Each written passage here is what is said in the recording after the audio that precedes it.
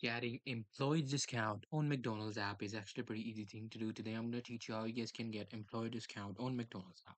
So in order to do that, as you guys can see, I'm at my Google. You just have to open up your, McDonald's app. Now, after opening up McDonald's app, you have to log in with your, email which you have registered with McDonald's.